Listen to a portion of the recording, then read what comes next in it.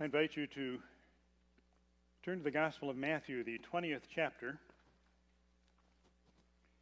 dealing with a very familiar parable of Jesus. You might want, at least in the early part of the sermon, to keep your Bibles open, because I'll actually be backing up a little bit and starting in the previous chapter to sort of set the stage for what's here in the 20th chapter. But for now, we'll read chapter 20 of the Gospel of Matthew, verses 1 through 16. Let us hear this word of the Lord.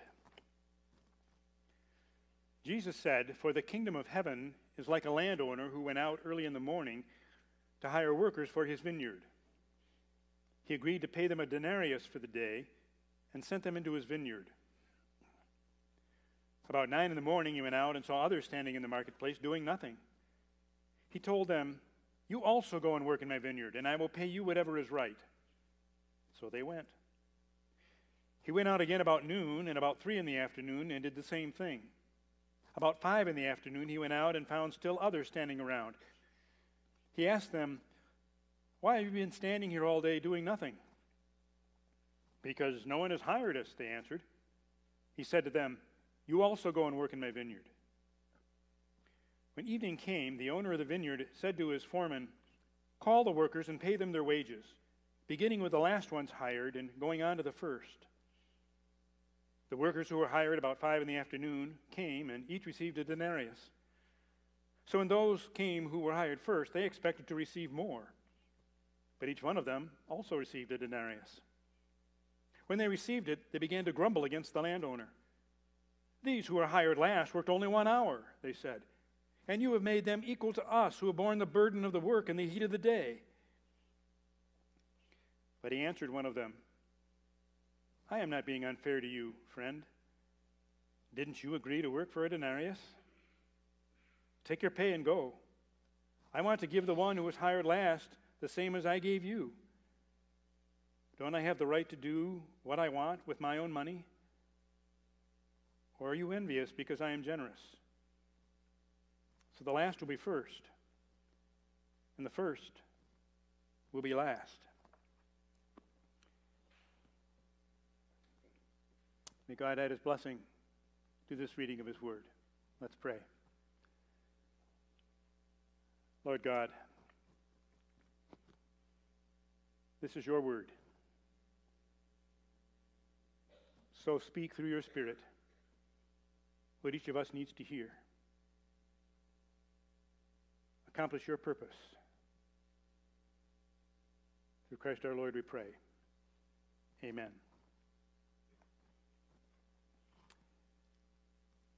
Imagine on the first day of class, your professor says, "I have this very complicated math problem, the solution of which will determine your grade for the entire semester. I'm giving it to you now so you can start immediately if you hope to pass the course. And by the way, I want you all to get A's." You want to do well, so you get to work. Next day, you're in the library starting to work, and you go there day after day, and you notice not too many of the other students seem to be there working on it. As time goes on, you begin to hear some of them say, "I suppose I ought to get started," and you figure, well, that's their problem. I'm underway. About midway through the semester, and some of them say, "I think I better take a harder look, because I haven't put much time in on it," and you just sort of shake your head and wish them well. Finally, it comes the week of exams. You're nearing that final class, and you're putting the finishing touches on your problem, and you're hearing some say, maybe with a couple all-nighters, I might get lucky and get it done.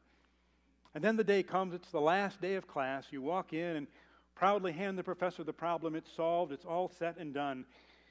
But then you realize all the other students in the class have turned it in and have it done successfully as well. And then you begin to hear comments. One says, "Professor, thanks for helping me figure this out last week. I couldn't have done it without your help." Still another said, "Here it is, Professor, all done. Thanks for your kind help yesterday." And still another one says, "Thanks for coming by the dorm last night to help me. I couldn't have done it without you." And suddenly you feel miffed.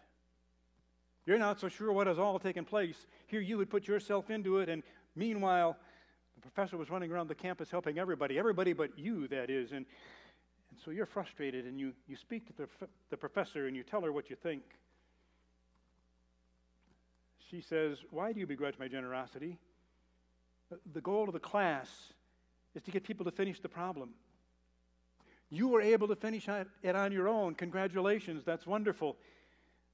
But the others needed a little special attention.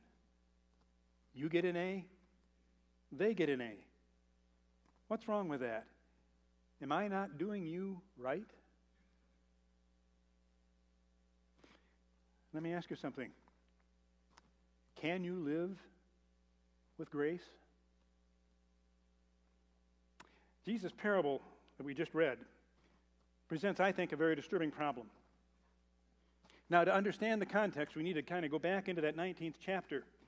And there at verse 16, we find that the parable is set in the context of grace.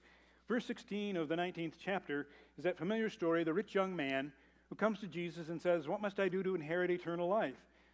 And Jesus gives him the basic commandments, and the young man says, I have followed and obeyed all of those. And then Jesus says in verse 21, "If you want to be perfect, go, sell your possessions and give to the poor, and you will have treasure in heaven. Then come, follow me." Then Matthew adds this comment. When the young man heard this, he went away sad because he had great wealth. And then Jesus turned and addressed the disciples. "Truly I tell you, it is hard for someone who is rich to enter the kingdom of heaven. Again, I tell you, it is easier for a camel to go through the eye of a needle than for someone who is rich to enter the kingdom of God."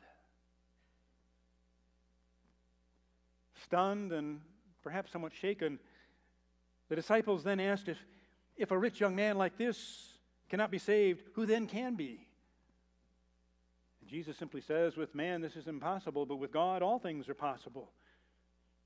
And that prompted Peter to ask this question, "Lord, we have left everything," verse 27, "to follow you. What then will there be for us?" So Jesus here in this parable is dealing with the issue of rewards. The disciples were wondering what was in it for them. And part of Jesus' answer was to share this parable, a parable of grace, about those who worked all day and were upset because at the end of the day, they didn't feel they got what they deserved in comparison with what others got. I have a hunch most of us have been there more than once in our lives. I know I have. In fact, my mind goes back to high school, my senior year. I tried out for the male solo part in the annual variety show. Everyone knew I was a cinch to make it. After all, I was in the state honors choir. I was in the honors quartet. I had soloed before. But I didn't make it. Make matters worse, the guy who made it had never soloed before, and he actually sang a little flat, and they not only gave him the solo, but they asked him to MC the entire night. I was not a very happy camper. In my mind, he did nothing to deserve it. I did everything. Have you ever felt that way? One of our sons, not named Brian, spent a week at a soccer camp learning how to be a better goalie. It was a great week for him, and he was really learning how to do it and was looking forward to being the number one goalie on the high school team. By the end of the summer, he was ready to go. And then just a week or two before the season started, another player on the soccer team who admitted he was only on the team because he wanted to stay in shape for tennis, which was his sport, went up to the coach and said, I think I'd like to play goalie. He got to start the first game of the season. Somehow that didn't seem quite fair. What had he done to deserve it? Was the coach playing favorites? Ever been there? Or maybe you were with the company for several years and you put in all the overtime, gotten rave reviews, and knew you were in line for a promotion. But there was this new person recently hired, just graduated not too long ago, and not a whole lot of experience, but who knew how to sweet talk and manipulate everyone. And you soon found out that they were hired in at the same pay rate that you currently have, and lo and behold, they get the promotion. And you know it's not right. You know it's unjust. It just isn't fair. You should be getting the recognition. Ever felt like that? Or you've attended church and Sunday school all your life. You were a leader in the youth group. You sang in the worship team. You pretty much did it all. And then that tough guy, that bully who lived down the street from church, he met Jesus and got saved. And everybody swarmed around him. They drooled over him, and they even asked him in numerous settings to share his story. And you began to feel like nobody really cared about you. I mean, who's drooling over you? And when have you been asked to share your story? It just didn't seem quite fair that he was getting all the attention you feel you deserve. Or there's that irreverent, rascally person who constantly ridiculed you because of your faith, who all of a sudden received Jesus Christ as Lord and Savior on his deathbed, just in time to be ushered into heaven. And you remember Jesus' words from Luke 15, there will be more rejoicing in heaven over one sinner who repents than over 99 righteous persons who do not need to repent. And you want to rejoice and be exceeding glad, but there's a part of you that says, that just doesn't seem quite fair. So I raise the question tonight, can you live with grace? It seems to me the parable reveals a troubling scenario. According to Jesus, those who worked all day felt they didn't get what they deserved because everyone, no matter how long they worked, received the same pay. Now remember, Jesus is talking here about grace, and so what that means for those who heard him was that he treats everybody the same. The pay is equal. The rewards are the same no matter when grace takes over your life. If we're honest, that doesn't seem quite fair, does it? At least it upsets the normal and the unexpected. I mean, Jesus calls for effort, right? Doesn't he say, lay down your life, take up your cross daily, follow me, forget your family, look at me only? He demands that, and yet they get in almost for free. After all, we worship every week, maybe twice, maybe 3 times. We give faithfully, we pray regularly, we serve diligently, we live good, clean, biblical, moral lives. Surely that must be worth something. And then we read the workers who were hired about the 11th hour came, and each received a denarius. So when those came who were hired first, they expected to receive more, but each one of them also received a denarius. To be honest, that is disturbing. Certainly those day-long workers thought so. So they staged a protest. They told the master he was wrong. I mean, what kind of system rewards very little labor?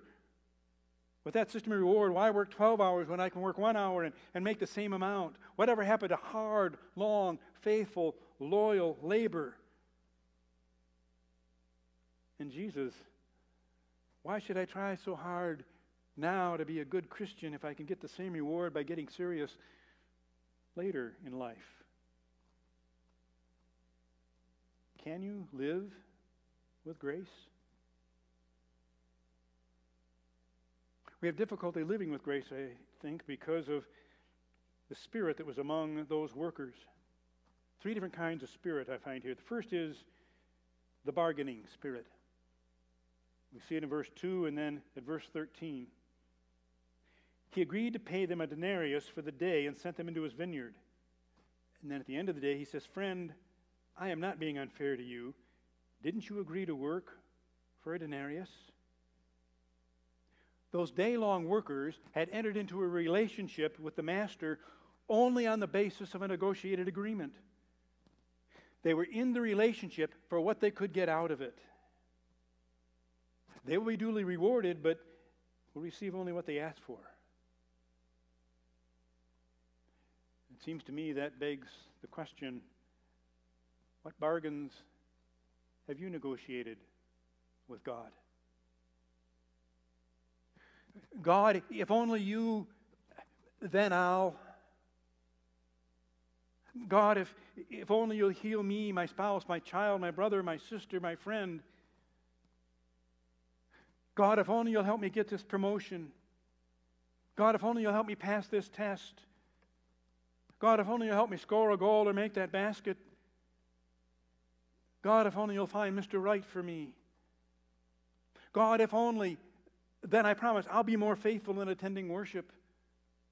I'll give more. I'll pray more. I'll rededicate my life to you.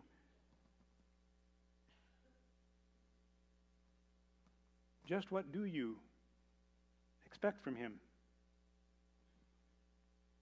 And what do you think you've earned? Be careful. Watch out for the bargaining spirit, because you may not be able to live with grace. There's also the begrudging spirit. Verses 11 and 12. When they received it, they began to grumble against the landowner. These men who were hired last worked only 1 hour, they said, and you have made them equal to us who have borne the burden of the work in the heat of the day. They were not so much discontent with their pay, they got what they bargained for. Truth is, they were more disturbed and discontent with the master's generosity to others. Whenever we enter into a relationship for what we can get out of it, we will seldom, if ever, be satisfied. In fact, we'll quickly become jealous and discontent. Remember the older son in the parable of the prodigal? He seems to me have been very content with everything he had until his younger brother went out and wasted his inheritance and came home, and his dad threw him a party. And suddenly he was all discontent and felt that he wasn't getting what he deserved, at least in comparison with his brother. And what about the religious leaders to whom Jesus often spoke gruffly? He even told them that he hadn't come for their sakes, but for the lost, for those outside the fold. He even implied that the tax collectors and harlots would enter the kingdom before them. Whew. That sounds like a raw deal, doesn't it? You see, it's okay to receive a care package on my doorstep, but when my neighbor receives the same package, mine tends to lose a little bit of value. Just why are you in relationship with Jesus? Be careful of the begrudging spirit, because you may not be able to live with grace. And then in verse 10 we find the third spirit. So when those came who were hired first, and here's the phrase, they expected to receive more. They had a boastful spirit. They were worth more. In comparison with the other workers, they were more deserving. They were better. Just like the Pharisees knew they were better than the publicans, and the Jews knew they were better than the Gentiles. They didn't like being put on equal standing and equal footing with those less responsible, not so deserving workers. Just like at some point in time you may have felt like you're more deserving than so-and-so when it comes to such and such. Surely equal standing with them is a step downward on the social scale. Watch out for the boastful spirit, because you may not be able to live with grace. So just what is Jesus teaching here? What are the divine principles he's trying to instill within his disciples and within us? Look first at verse 15. Don't I have the right to do what I want with my own money?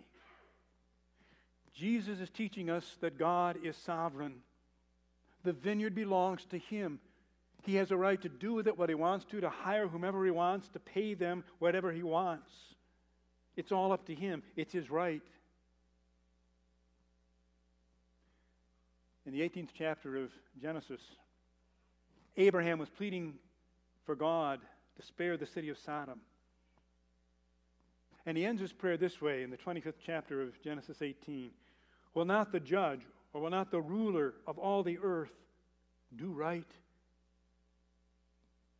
Abraham knew that God will do right. He sets the standards. It is his right, for he is sovereign. It is his world. The Apostle Paul certainly caught that spirit. Such a wonderful passage in the 9th chapter of Romans, beginning in verse 14. Paul wrote, "Shall we say then that God is unjust? Not at all. For he said to Moses, I will have mercy on anyone I wish.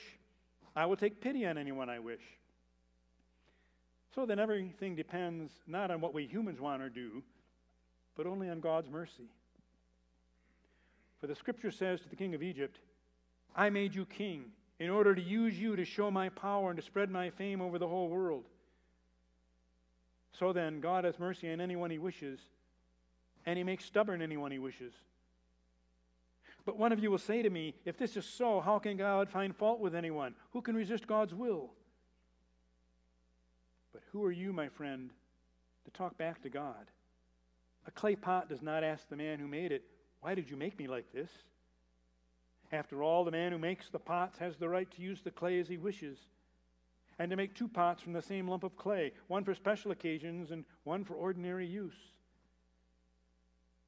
And then he says, and the same is true of what God has done. God is sovereign, and he chooses to operate by grace and treat all of us equally. He has mercy on whom he will have mercy. That's his right. We don't call or choose God. He calls and chooses us. He chooses us not because he can't get along without us, but because we can't get along without him. It's not about us. It's about him. The question is, can you live with grace? God is sovereign. We learn, secondly, that God is sensitive. Verse 14. I want to give to the man who was hired last the same as I gave you. He was concerned about those who needed the wages, especially those nearing the end of the day and had no wages. So Jesus is saying, out of grace, God is generous. Just as, by the way, he was concerned about and generous with me as he was with you when he chose and called us. Do we deserve grace more than anyone else? We will never live with joy and contentment if we focus more on God's prohibitions than we do on his provisions. If we think more about what we think we deserve and what we think we lack than, in fact, about what we have. If we focus more on the provisions of others, we will fail to see the mercy that God has extended to us, and we will never live with contentment and joy. Can you live with grace? God is sensitive. And then the third parable is that God is searching. For the kingdom of God is like a landowner who went out early in the morning. About the third hour he went out. He went out again about the 6th hour and the 9th hour. About the 11th hour he went out and found still others.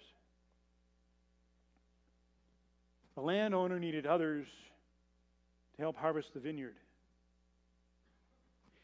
God doesn't really need us to help harvest the vineyard, and yet he's always on the way, inviting us and calling us. Why? Because he loves us, and he wants us to have the joy and the blessing of serving in his kingdom. But until he calls, we're just standing around. There's nothing to do to get called. We wait, but then at every opportunity, we see it as a gift of grace, no matter when it comes, early or late in the day. In fact, when the call comes is not important. That it comes at all is the amazing thing. How long we serve is not the most important. That we serve when called is what is critical. The perceived amount of reward or grace is not important. That we recognize grace is what counts the most. So how about it?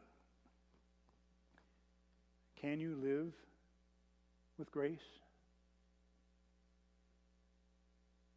Many of us here were called long ago, early in the daytime of our lives. And we've been laboring in the kingdom for many years. Let's not look at anything or anyone but the cross. Forbid it, Lord, that we should boast, save in the death of Christ our God. Were the whole realm of nature ours, that were a present far too small. Love so amazing, so divine, demands our souls, our lives, our all. Let us live and rejoice in grace. Perhaps some of you were called later in the day of your lives. Faith age-wise, you're younger. Maybe you wish you had been called earlier, but you've been called. So go hard, all the way. Put the crisis years behind and make these Christ-filled years to be full of joy. Live and rejoice in grace. Perhaps some of you are still waiting to be called. Keep showing up, looking for Jesus, because He's looking for you. Perhaps even right now, He's calling you.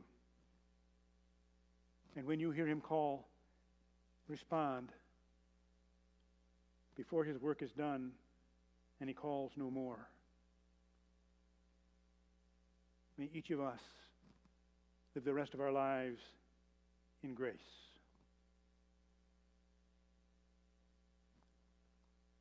To that end, let us pray.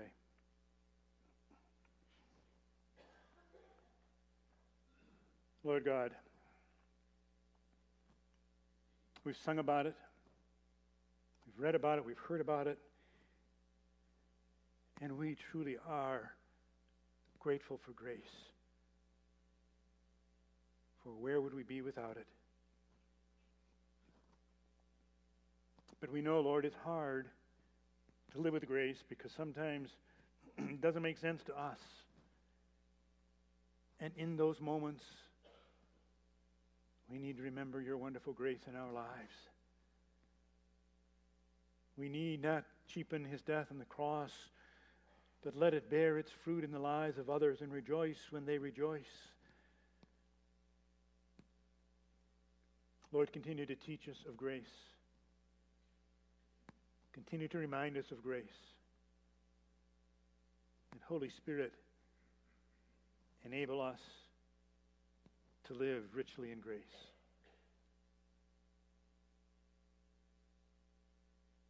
Wherever we are, whatever the time of the day of our lives,